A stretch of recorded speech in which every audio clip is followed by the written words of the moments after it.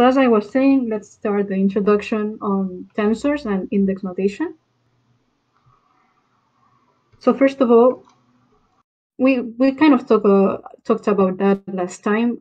We haven't explained yet what a manifold is exactly, but at least the general idea.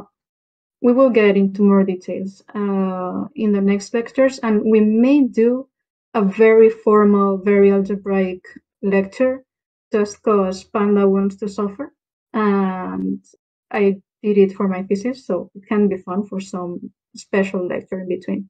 But for now, we only want the general idea of what a manifold is, not a mathematical idea. Just whatever space that you can think of that is curved, like the surface of a sphere or like a 3D sphere. Or just, I don't know, a sheet of paper that has been folded. Stuff like that is what we think of when we speak about manifolds. So every curved space with some concept of continuity. So there are infinite points in here.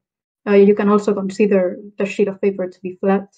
That's what we talked the last day.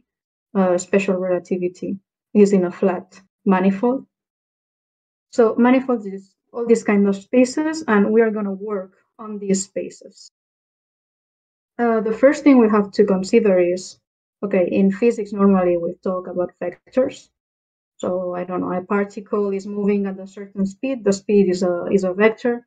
And we said that all the points are written as a 4 coordinate.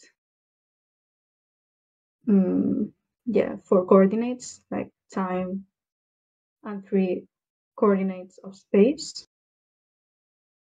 So we need to generalize this concept of a vector in the general R2, for example, space, and take it to a curved space. So the main problem with this is that here you imagine like, okay, let's define a vector that goes from 0, 0 to 1, 1. Then the vector is an arrow that goes from here to here. But in curved space, you cannot consider that because vectors cannot be like bended.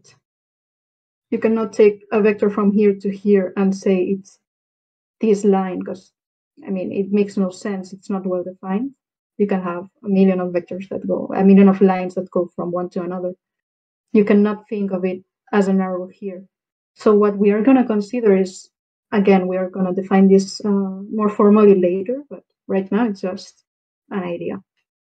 We are going to consider what it's called the tangent space. So this tangent space, you can imagine it like, guess you have a manifold that is curved, like the ones before. And you have to consider a point. Not this letter P here as a subindex is not arbitrary. There is a tangent space for each P. P being a point from the manifold. So a point from wherever you and whatever manifold you take. So consider one point in the manifold, and the tangent space will be, in this case, will be a flat sheet of paper that you put in the curved space, so that is tangent to this point. So if you look from here, you'll have something that's curved, that's a manifold, and you'll have a sheet of paper here that is tangent on the point P. And all the vectors we are going to consider living here. So we are going to consider the vectors in this space, all that have origin in P. We cannot think of them as arrows again, because this tangent space is not the normal plane or stuff like that. It's more complicated, but to visualize it, it's easier to think of it as all the vectors that are on the tangent plane to a certain point on the manifold. And all these vectors that we are considering, no, you don't. Okay, Pablo said that he is assuming that tensor is equal to matrix. We haven't talked about tensors yet, and we will talk about them. A tensor can be represented as a matrix. I don't know if always, I should look at it, but normally yes. But it's not a matrix in itself. We will get into it. So yeah, we have our tangent space, and here is where all our vectors are going to live. So we'll consider all the tangent spaces for all the points in the manifold. Okay, yeah, Panda said that no, not always. I guess you can have infinite argument tensor or something like that, or nonlinear or something. Well, if we take all our vectors in this space, we are going to call these vectors 4 vectors because they have 4 dimensions, like the same way our coordinates were written in 4 dimensions. It will happen the same thing with the 4 vectors. So now that we have our objects and we know they live in the tangent space, we can, and this is a vectorial space. Everyone knows what a vector space is, vectorial space. If someone doesn't, please say it in the chat, and I will do a quick explanation. Everyone knows? Okay, fine. So this is a vector space. Therefore, we can take a basis. We will call the basis like this, where mu is an index that in our special case, okay, we are going to assume we are still in Minkowski space. So we have a 4-dimensional plane, flat space.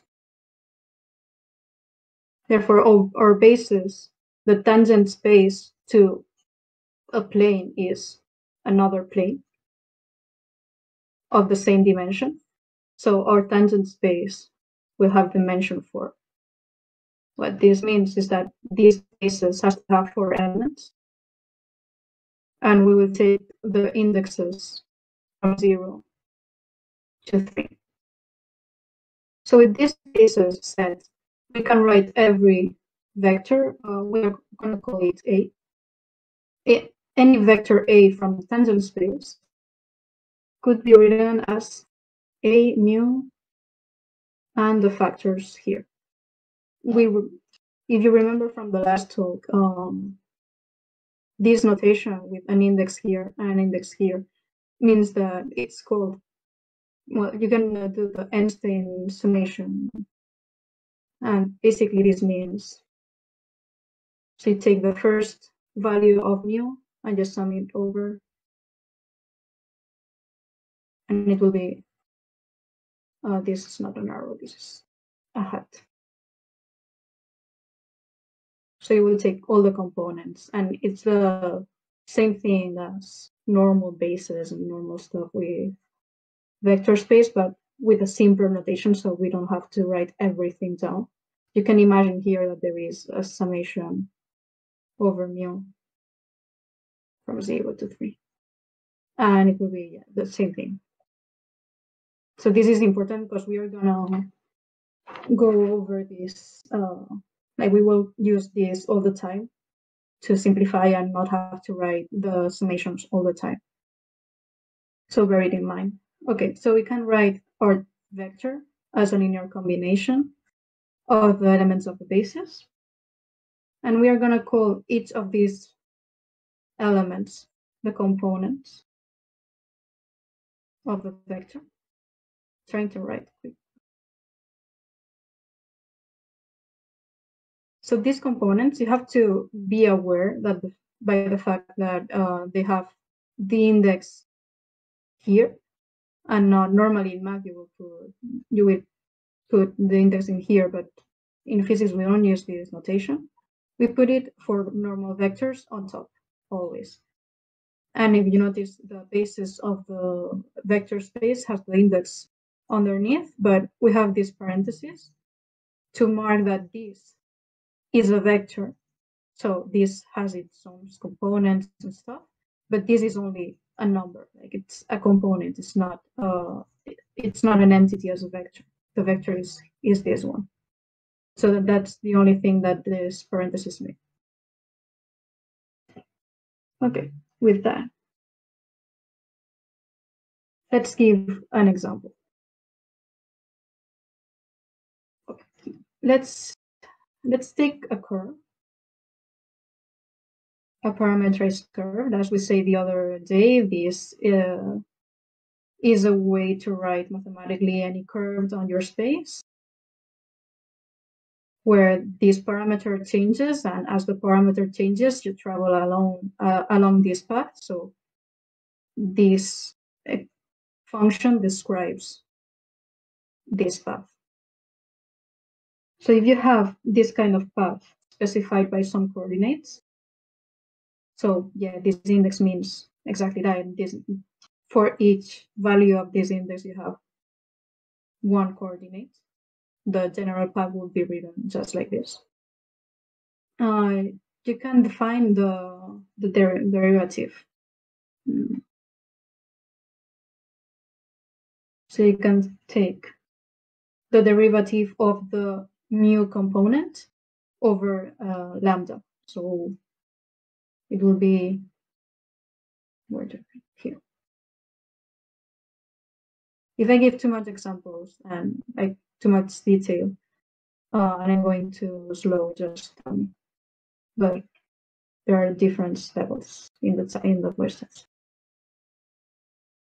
So for each one of these components, you can derivate. They are a function, but simpler than this one, and you can derivate over the parameter.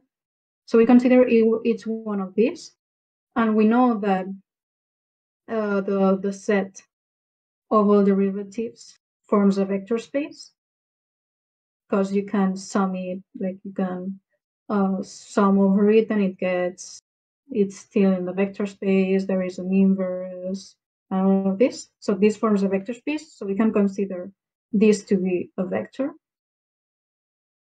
and we will call v mu. And this vector is one of the kind that we had before. Like it's in the tangent space.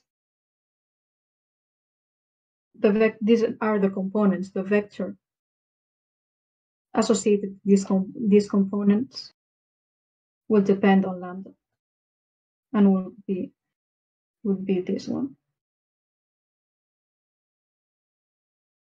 So as we said, this would be the components that we showed here, and these are the elements of the basis.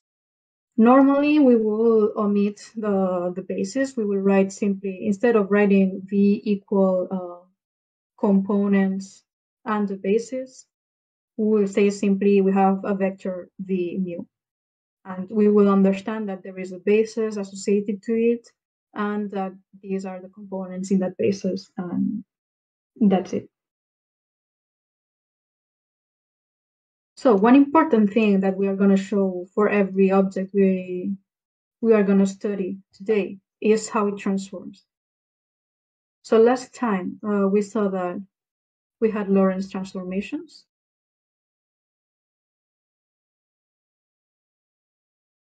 That preserved our invariant interval. So we want to see how these objects behave over Lorentz transformations. So we can see that these vectors, when you apply a transformation on them, they behave as follows.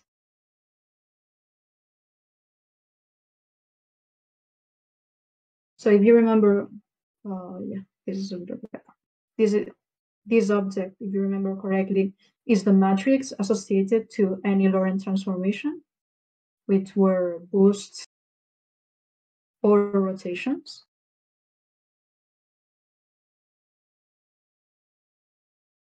And well, in this, it behaves in this way when you transform it. So if you look at the indexes, you see that like this one can and this one, well, we will get into this later, but basically, if there is two indexes, one above and one lower, they kind of disappear, and you have the same indexes here. Here, you see that it's consistent. So this one goes with this one goes remains the same and goes here. We will have to be consistent with all the indexes along the course and this lecture in particular. So this is how our vector transforms, and in a lot of places, you will see definitions like a vector is an object that transforms like a vector. This means that it is an object that transforms in this manner, so with these indexes contracting in this way. One thing to notice about this is that even though in this transformation the indexes are changing, the components are changing, the vector itself doesn't change. So the vector itself, I'm still drawing it like an arrow, but it's just so you can see it. The components may change if you change the base. So if you have a base that's this one, and you transform the base, like a Lorentz transformation would transform the bases, but let's think of a simpler one. If you just have the same, but you transform and you put a basis that is half the length of the previous vectors. These components will be 2 times, say, A and B, 2 times A and 2 times B. But this doesn't mean that the vector itself changes. It's just the components that changes because the basis is being transformed. The vector itself is an entity that doesn't change. So we just said that the basis is transforming, but how is it transforming? So we can see that it transforms with this equation.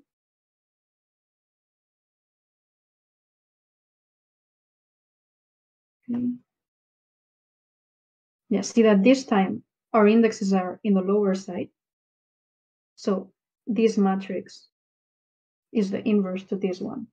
In fact, if we notice this, so in normal matrix notation, if you have the matrix and the inverse, you get the identity.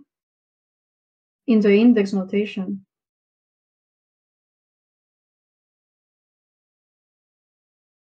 if we have this matrix, the inverse is going to be this matrix. So we will have that lambda mu, well, I can remove the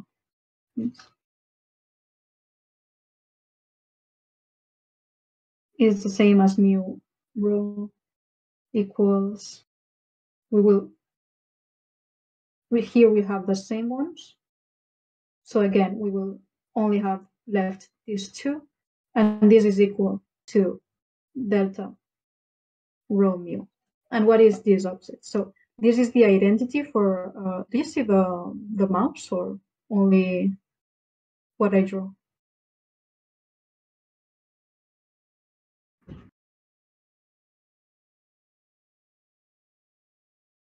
Okay. So this object is defined as follows. You have 1 if mu is equal to rho, and 0 if mu is different to rho. So that's the identity in your case.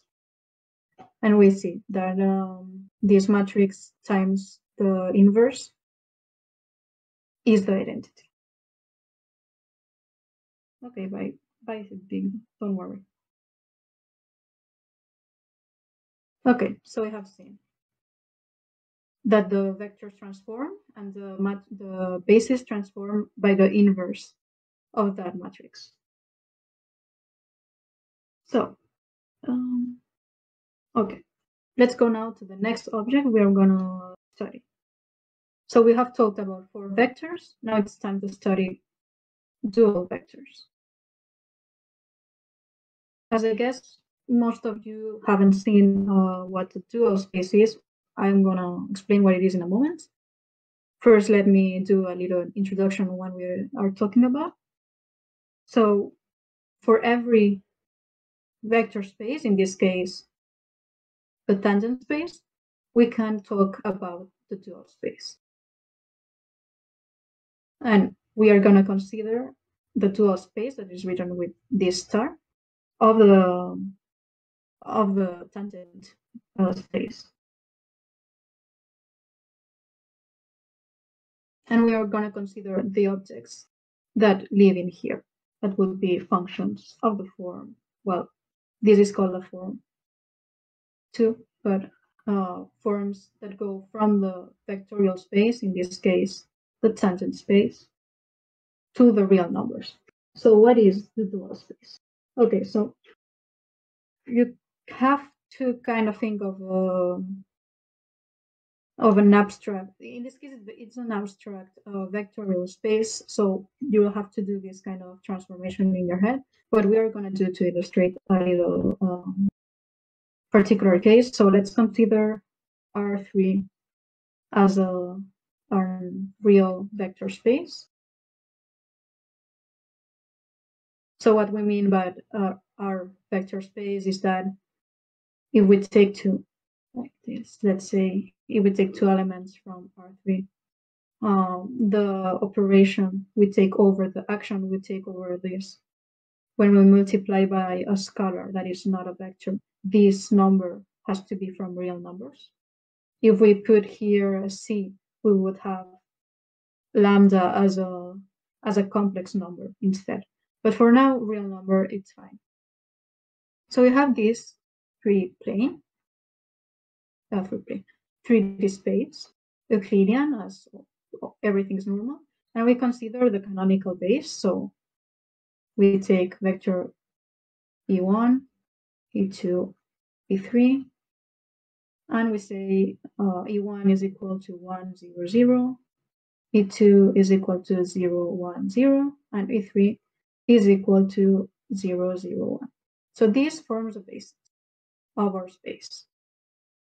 We can consider, that means for every vector that we have in this space, we can write V as, this is more mathematical notation, but I think you'll understand.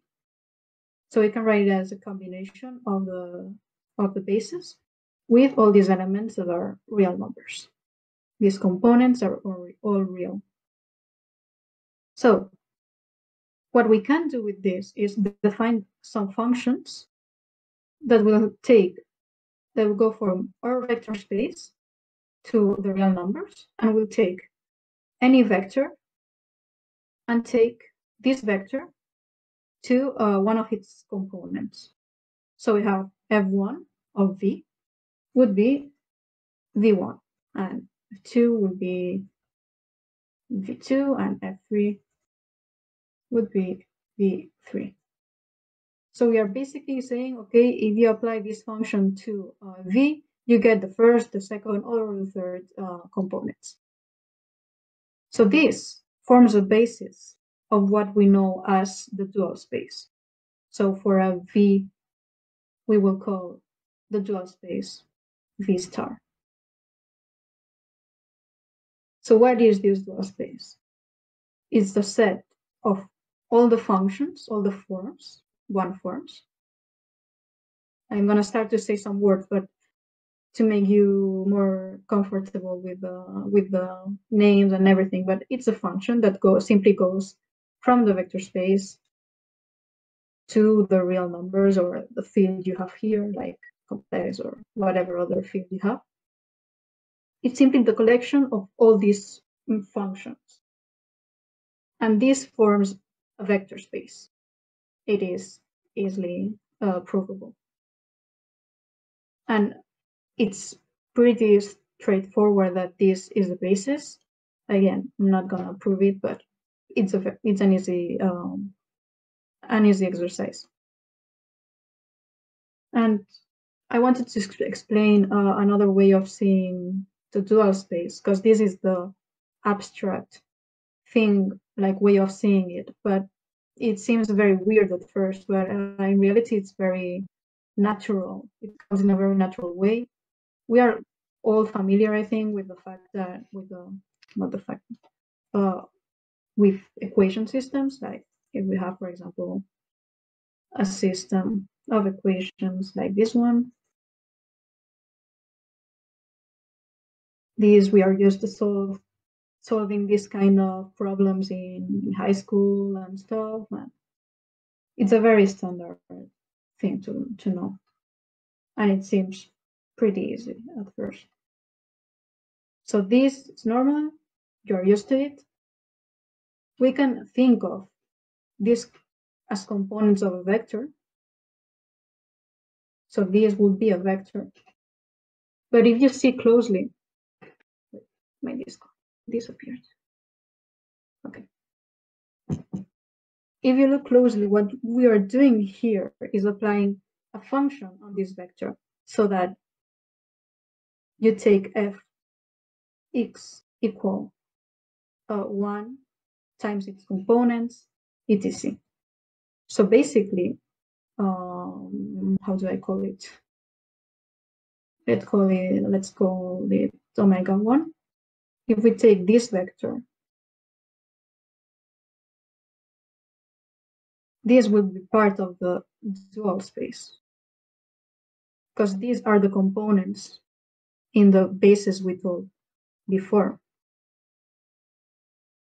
We are basically taking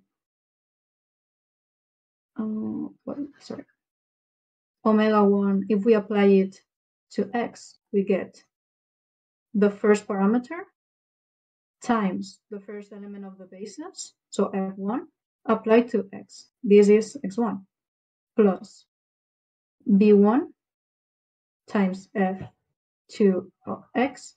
This is x2. And again, c1 f3 of x. This is x3. So we have been thinking about dual spaces for a very long time without noticing they were here. Okay, so now that we know more or less what a vector space, dual vector space is, let's come back to the tangent vector space, the dual tangent. Sorry. So we take the dual of the tangent space.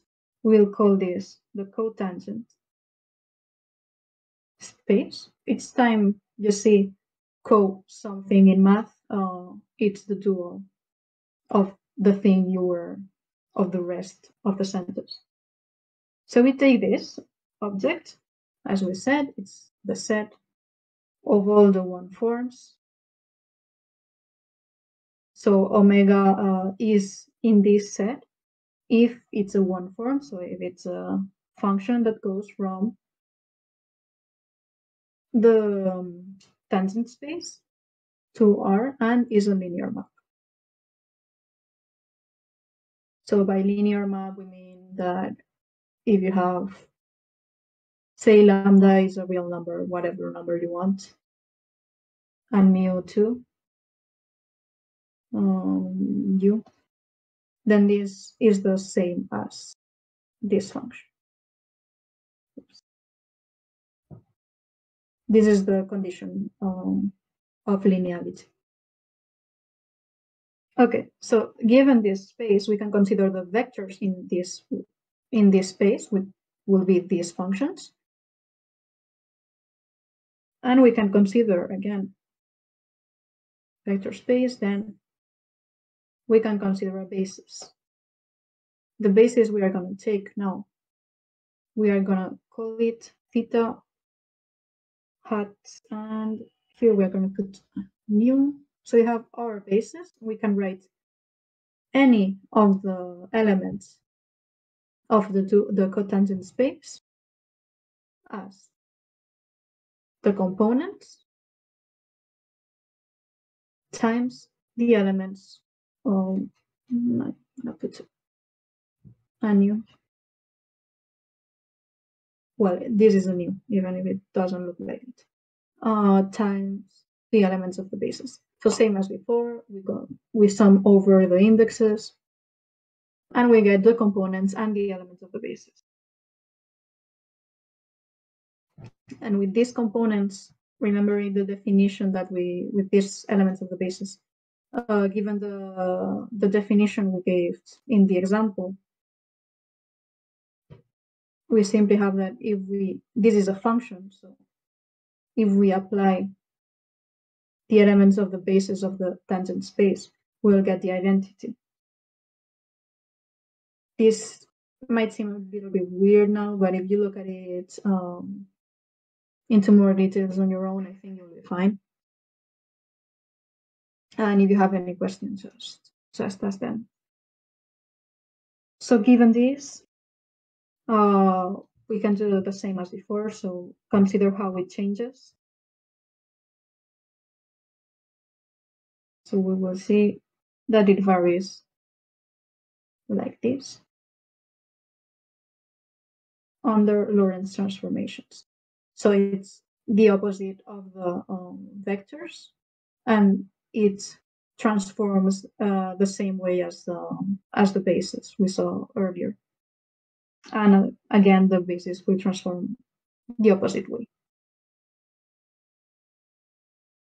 Okay, so now we have seen two objects. We can notice that for vectors, we have the indexes in the upper part, and for the dual vectors, we have the indexes on the lower part. So this is kind of good. So let's see how the components, how these elements act on the vectors. So if you take the omega, let's consider just the vector.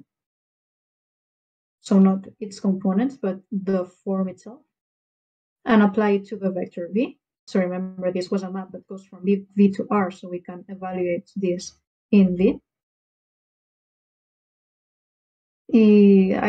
Are you following, guys, or let me know in the chat? Okay, so we can evaluate this, and let's see how it works.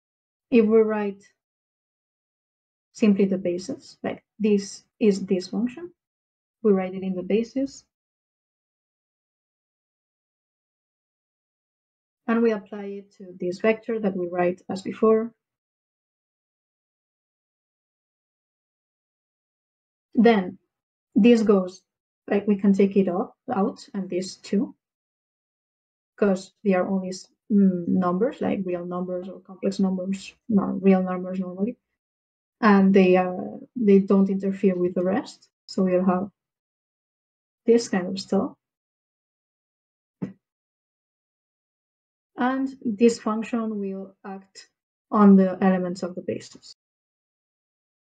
As we know, this part is the Kronecker delta that we defined before. So mu nu. Oh, sorry, this is a nu. Nu. And then this object will be the product of these two components. Oh, there is a mistake on the PDF. I will repost it later. That is a real number.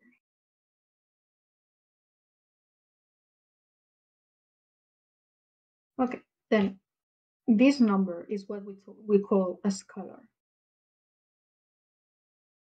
It's a function that simply has a real value, and is not like, it doesn't have components like vectors or dual vectors. It's simply a real number that can vary from other parameters, but not from transformation.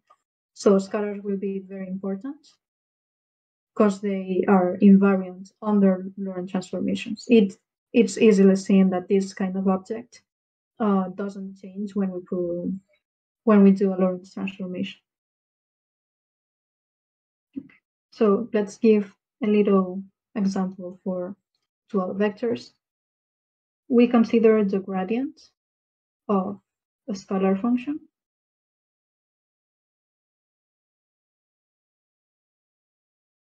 So let's take a scalar function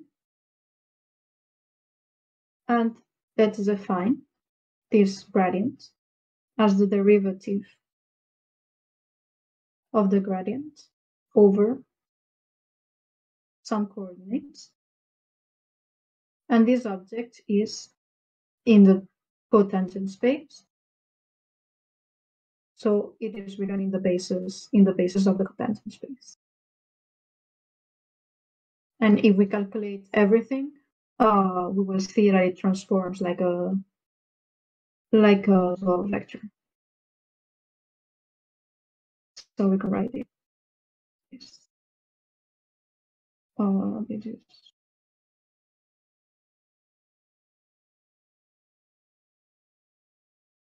There's something wrong with the notation here.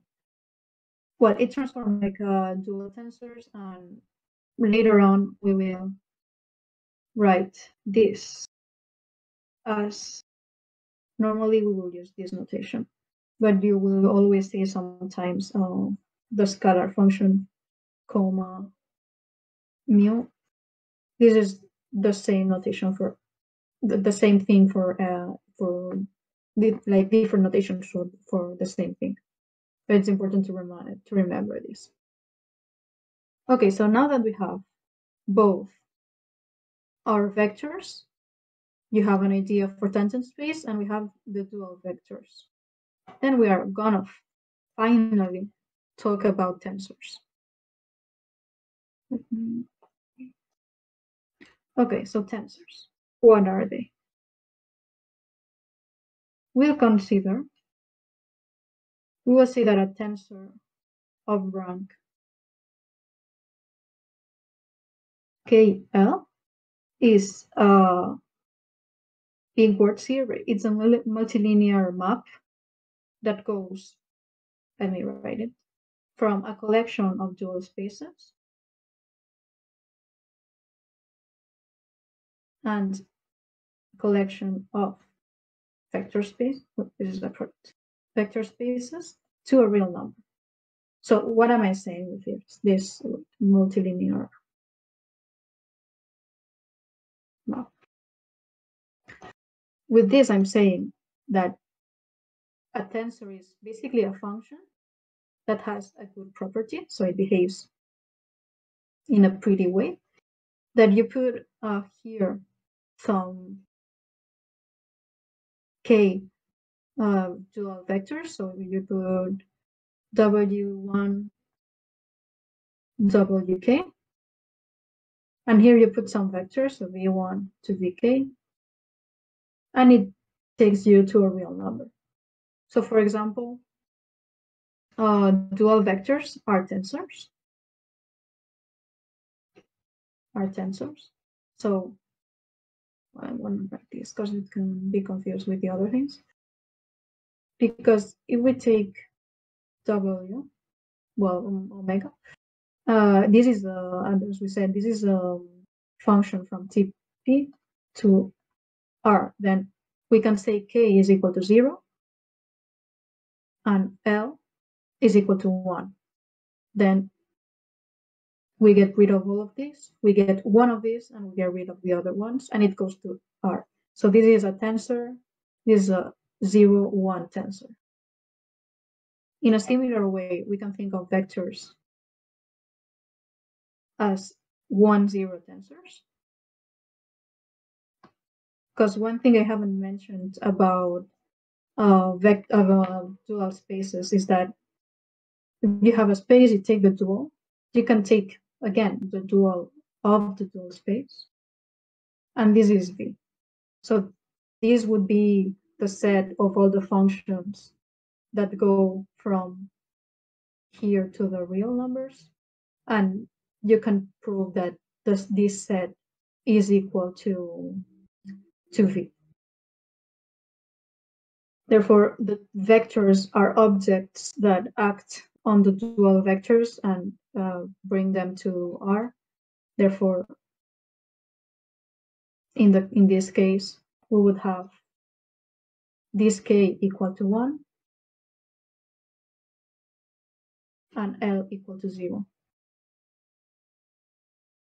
And you will get a real number. In the same way, scalars,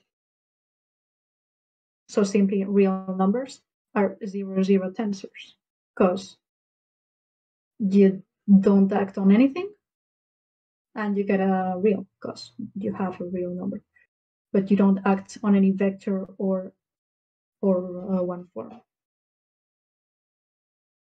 Okay, so this is the formal definition of a tensor. Normally, a lot of books say that a tensor is something that transforms like a tensor, which is funny. It's nice to have the good idea of what a tensor is.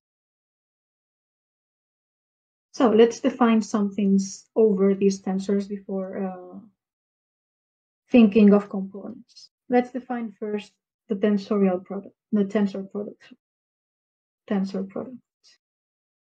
So this product basically,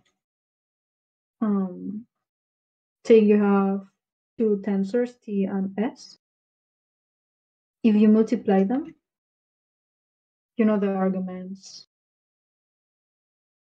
are K4, like this is a K L tensor, and this is an M tensor. So you have the entries from the dual, the cotangent space for T. You have the entries. Okay. This is K plus 1, 2, K plus M. This is not correct. M, N. Okay. Now, so you have the entries for T, the entries of the cotangent space for S, and here you will have the entries of the tangent space. This is L, this is L for T. And well, I'm writing here, but it will go here. Or I can write here. L plus 1, 2, L plus N will be the entries of the tangent space for S. So you have this object that takes all these arguments, and this is basically T evaluated on its arguments times, like this is a real number, times another real number that will be these arguments here. So this is the basic multiplication we will have on these objects. So with this tensor product, what we can do is define a basis for the vector space that is formed out of tensors. And we will have this basis that consists on all the elements from here.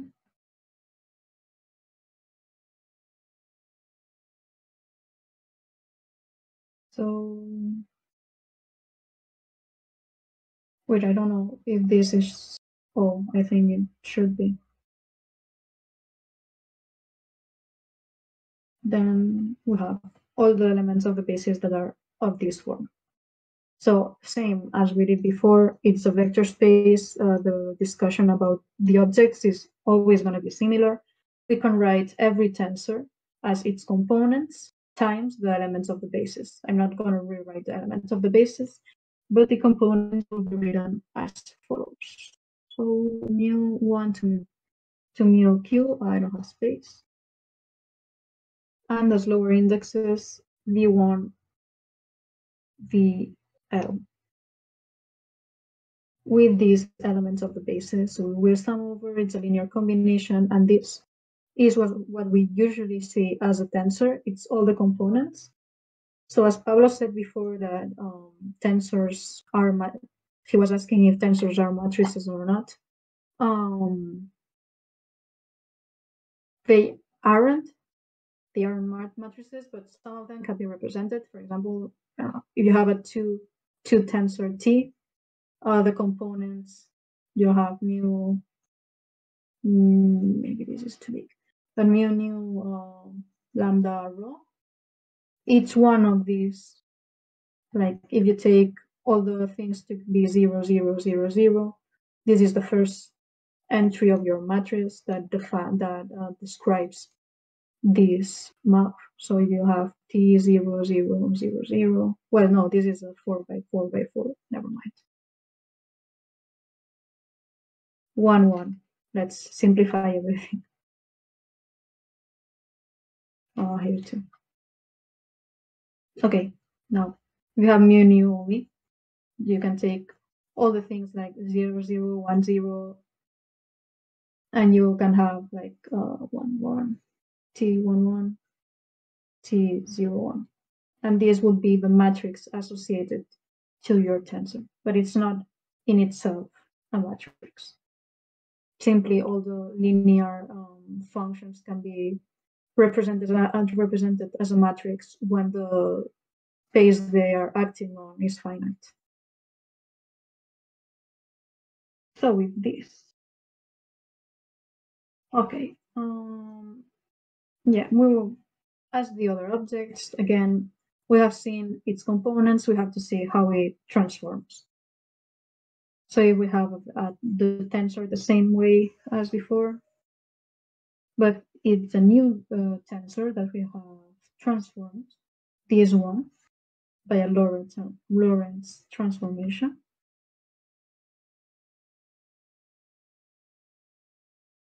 From L. Then we have all the Lorentz matrices.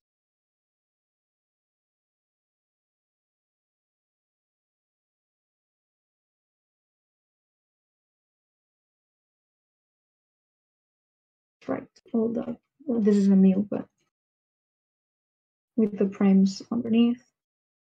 This is quite long to write, but we'll be fine. Yeah, if someone can say how you're doing, because we are almost at an hour and we have done like half. So I don't know if you want to stop when we end this discussion or just continue forever till we finish. So I would need to know. Continue until what? Until we finish all the tensor thing, but it might be 2 hours. 2 hours? Oh, I mean, you gotta ask the others, but I won't be here for 2 hours. I got things to do. No, So, not 2 more to hours, but 1 more. Maybe, potentially. It's up to you guys. If you are very tired or I mean, it's not I'm tired. whatever, It's just like literally in 40 minutes I have to go. So then if the other ones say something, yeah, that's we'll. it. That's up to the others. Well, while they write in chat, so we have the new tensor after the transformation, and this defines how the components of the old tensor are transforming. So it's the product of these gamma matrices. Okay, we will do then half a lecture, and the next day will be the second part then. I have to decide where to end then. Give me a sec. Okay. Okay, we will give examples of tensors and then we will stop. Okay, so now we know what a tensor is, how it transforms, what the coordinates are, and we can start with some examples that we will see. Okay, here that we will see are not very general. There are special cases, but they are worth mentioning because they are tensors that you will see very often. So first tensor we are going to see, if you remember the metric of the Minkowski space, is we wrote it as a matrix -1, 1, 1, 1 with all zeros in here. This is a tensor. It is a 0, 2 tensors because, well, it has lower indexes and not upper indexes. It's a two form. Two form, and it acts on vectors. It leaves. No, it doesn't. It's a 0 to tensor, and we can define over this metric what we call the inner product, or the pseudo inner product, because it's not, the mathematical definition of inner product is not the same as, is more strict, and the metric doesn't follow all the properties that it should. Mainly, any inner product, let's write it like this, should always be positive, and the one we are going to define is not. But it is easy, as last time that we thought of the invariant as a distance, even if it's not, because it's sometimes negative. It's useful to think about it in this way. And you will see in a lot of places that they simply call inner product, and that's it. So we define our pseudo inner product like the function, like this is a function that takes two vectors, and you get one real number that we will calculate doing the summation over mu and over nu.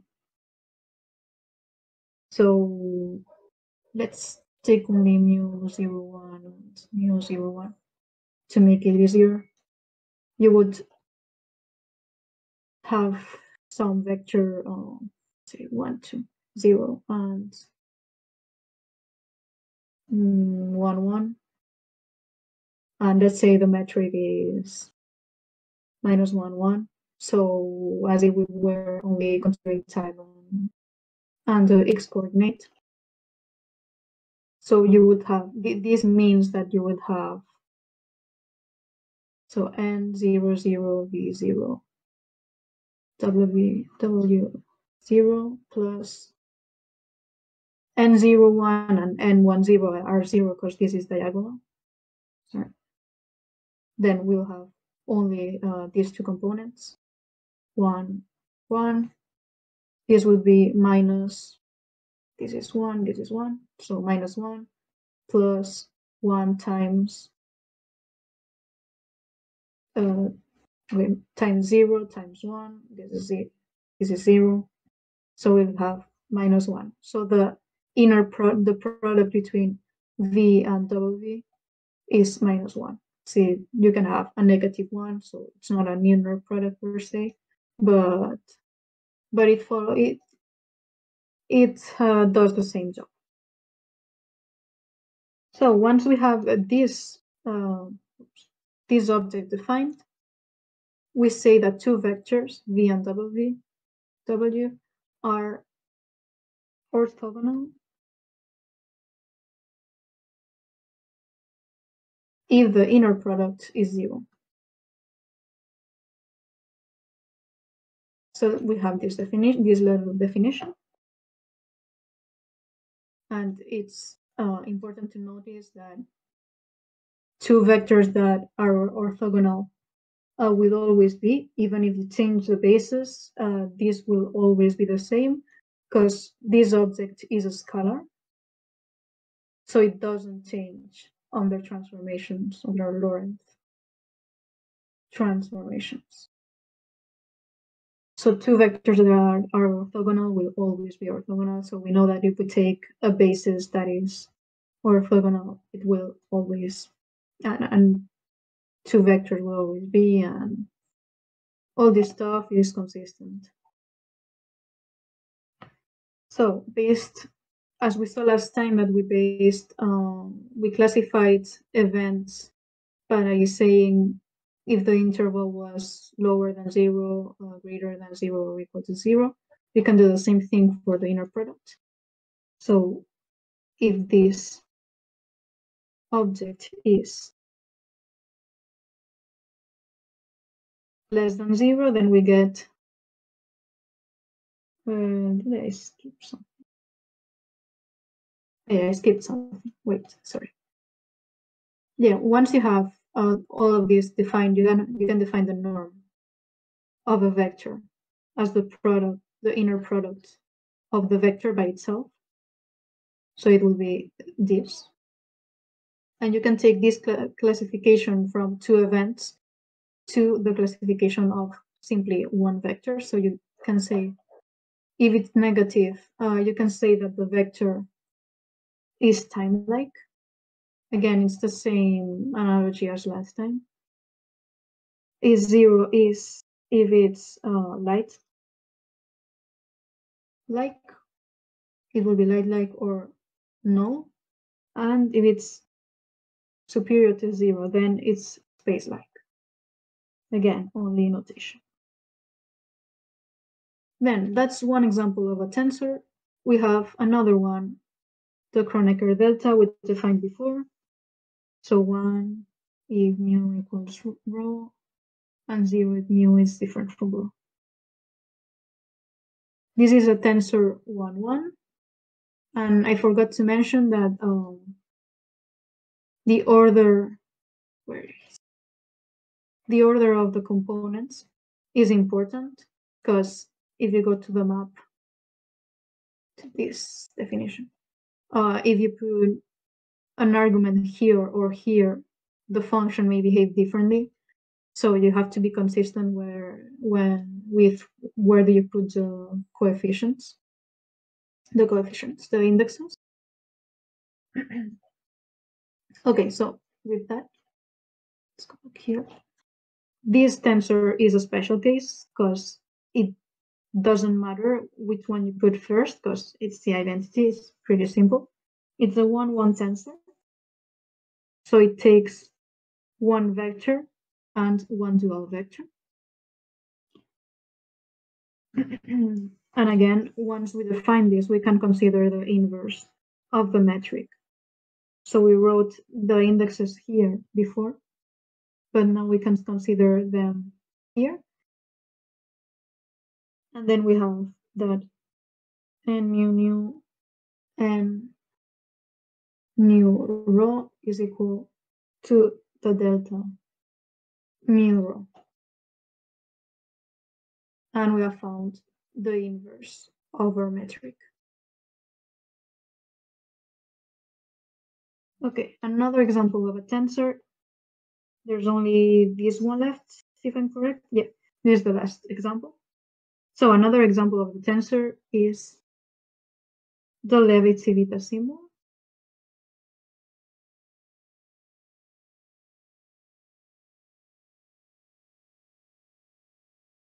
It is a 0 for tensor. So we will have 4 indexes here with a mu, nu, rho, and sigma. We will define this as being 1 when... Okay, see ya, Pablo. When this is an even permutation of 1, 2, 3. So, well, I'm doing the example I've given. We see it's -1 if it's mu, rho, sigma, if it is a not permutation of this, and 0 if it's none of the others. So if you have sigma of, I don't know, 1, 1, 0, 1, this is 0 because it's not a permutation of these 4 numbers. But if you have, say, 0, 1, 2, 3 would be 1, because doing 0 permutations is an even permutation. Doing 1, 0, 2, 3 is 1, 2, because you are on. Wait, this is 1 or minus 1. It's minus 1, right? If Panda knows and can confirm, but you're doing only one permutation, so it's odd. You have a minus. If you did another one, and you had 1, 0, 3, 2, it will be a 1, etc. So all of these tensors, this one is a little, I'm not gonna go into detail, but the last tensor we saw is a bit weird. So it has some properties that are not tensor-like in other spaces, but here it works, so we will talk about it later. And these tensors we have seen are the only ones that have their components remain the same by transformation. So if you take a Lorentz transformation, the identity is going to remain the same. Where is it? Here. The identity is going to be the same. Even if they change any change of coordination, this is the same of coordination of coordination. If you do Lorentz transformations, then the matrix is going to be the same because it characterizes the structures of space-time. It doesn't make sense that it changes over inertial transformation. It remains invariant, and this symbol does too. But this is important that these are the only ones that do this. So I think we're gonna let it here. Next time we are gonna talk about some operation over the tensors and maybe do some exercises because I think we did a little more than half. Yeah. So yeah, maybe some exercises and manipulation and operations over the tensors.